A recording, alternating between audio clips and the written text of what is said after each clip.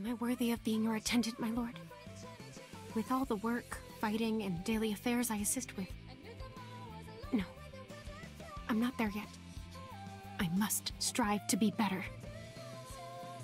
Hello friends, Koolio here, and welcome back to the channel. Today guys, we are jumping in and checking out MementoMori AFKRPG here in 2024. Now I know what you're probably thinking, what the heck Koolio? It has been a really long time since we've actually seen a video from you. I know, I took a break from making YouTube videos just to kind of focus on my family, focus on my career, things like that.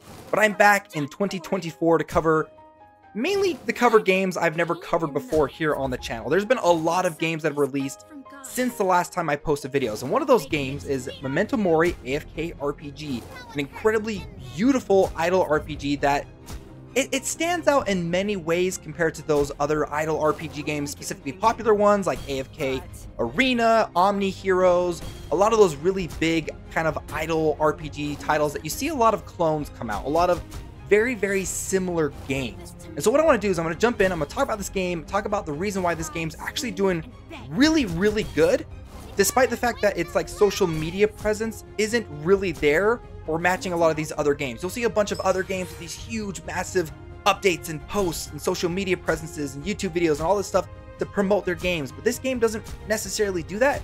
It does release videos every once in a while for like new heroes, specifically about like the songs that come out with these new heroes, because the music soundtrack in this game is absolutely incredible. It is top notch, along with the art style. Now there are some aspects of this game, of this type of game, that a lot of people don't like, but I'm going to kind of cover that a little bit later in this video. So if you guys enjoy this video content, if you guys want me to cover games I've never covered here on the channel, or maybe go and take a look at games that have come out in the past that I've missed, let me know down below in the comments. Make sure to like button and subscribe to the channel if you're new here. So MementoMori AFKRPG, like I said, it's an idle RPG that takes the whole idle RPG aspect in a different direction.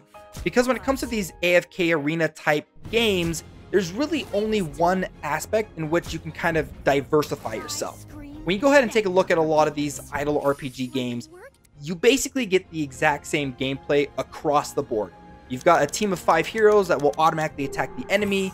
You're wanting to build your teams to synergize with their abilities.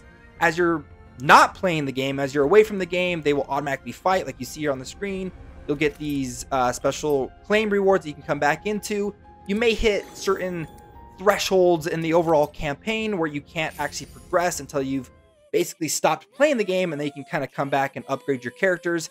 A lot of these games have basically the exact same style of gameplay. You've got the main storyline like that. Even these trials that you have in this game are here: the Fountain of Prayers, the Tower of Infinity, Temple of Illusions, Cave of Space-Time. You will see this type of gameplay in almost every other idle RPG. Like the Tower of Infinity, you're going to see a lot of this in other games too, where you basically just go down a huge tower or dungeon or whatever it is.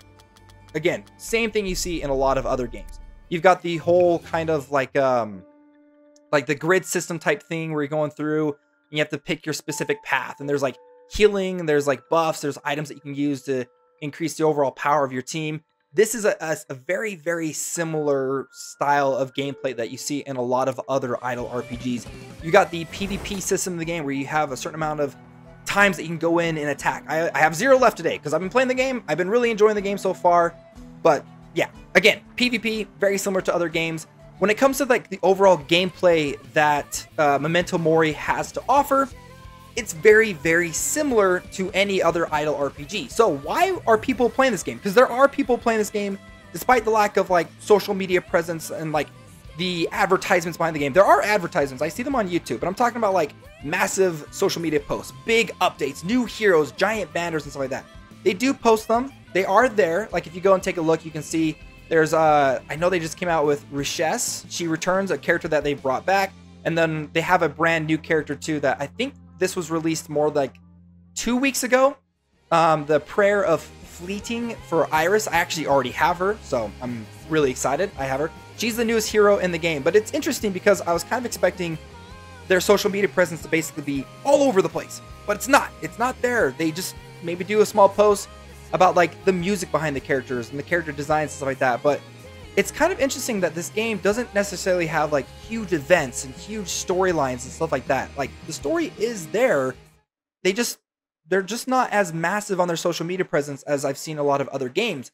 But that doesn't mean that this game's not doing good, because this game is raking in the money. This game is doing very, very well for itself. And the reason why it is, well, that's got to be the overall theme and design of this game. Because when you're making an idle RPG game, there's really only like two aspects of the game that you can control. The overall theme and the overall aesthetics of the game. So, what's this theme? Well, it's like this watercolor paint waifu collector. Waifu collector, you've seen that. There's a lot of games that have really, really good waifus and art designs and stuff like that. But the one thing that I think really makes this game stand out of every other AFK RPG type game out there is the sound design. The music in this game is incredible. And that's what they really push on their social media presence and stuff like that. Is just the overall, like, oh man, the music in this game is amazing. So I've been playing this game on my phone. Now I've been playing it, you know, on my computer and stuff. And when I came in and I jumped in on my computer to get ready for this overall setup, oh my gosh, I had to just take a second and just listen to the soundtrack because it is so good. Now, I know one of the biggest complaints that people have with this game is the overall gameplay isn't that exciting. You don't really see your characters. They've got this beautiful kind of water aesthetic, paint water aesthetic in the background. It looks pretty good. And like the character designs look amazing. When you have it on ×1 speed, like you actually get to see your characters. They don't really have like cinematic attacks for like their ultimates and stuff like that. But you know, again, this is an idle RPG. That's not really the point. The point is to have a casual game to play on the side. A game that you can kind of jump into every once in a while. See what kind of new heroes are coming out. Drop a couple of dollars to summon those new heroes and add them onto your team. Just like I added Iris onto my team. I think she looks incredible.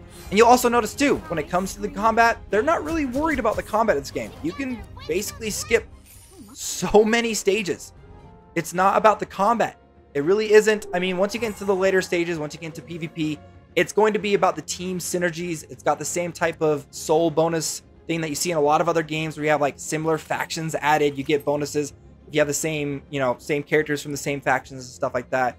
Again, you see that in so many other idle RPGs. But that's not the point that this game is trying to make. The point this game is trying to make is it is a beautiful, absolutely gorgeous in terms of like art style and the music of this game. Just a nice casual hero collector that you can jump into every day, level up, make progress and stuff like that. It's not trying to be your main game. It's not trying to capture your attention all day. Trust me, you're gonna get into stages where you're gonna hit a wall and you can't progress, and you're just gonna, you know, you can just come back later and keep playing it. And that's the reason why I think this game is definitely worth playing in 2024. Probably not as a full, you know, like as your main game, but definitely as a side game. And it is doing very, very well for itself. So before we end this video, we got to do the, you know, the traditional thing that basically every other YouTuber does. Got to end these first impressions videos with the summons. And I did. I saved up summons completely for free. I'm a completely free to play player on this. I've sunk in a decent amount of time. I'm ranked 43. That's not like crazy high. I've seen people that are like 200, 250, 300, like they're way up there. All right, so I'm definitely not like super far in the game. I've only been playing it for like about a week or so. But let's go ahead. Let's jump in. We're going to invoke some characters. Let's just do one on the Prayer of Fleeting. The Prayer of Fleeting is the current banner that they've got going on right now of Iris, which is the newest hero to the game. And then Rashes, who is a returning character. And then the basic summons is the Prayer of the Curse. So we'll go ahead and we're going to do this one. Yep. You guys can see what the summoning animations are. They're not crazy. They really aren't. It's basically just this. But if you get like one of the more rare characters, you'll see it kind of do like a slightly cool animation. It's nothing crazy. It really isn't. So let's go ahead. Let's do the Prayer of the Curse. I've got almost 40 summons to do it. I wish I had 40, but I don't. So here we go. And there we go. We got, I don't know what the rarities are in this game. But we got ourselves a brand new character. I don't have this one. Don't blink or you'll miss it.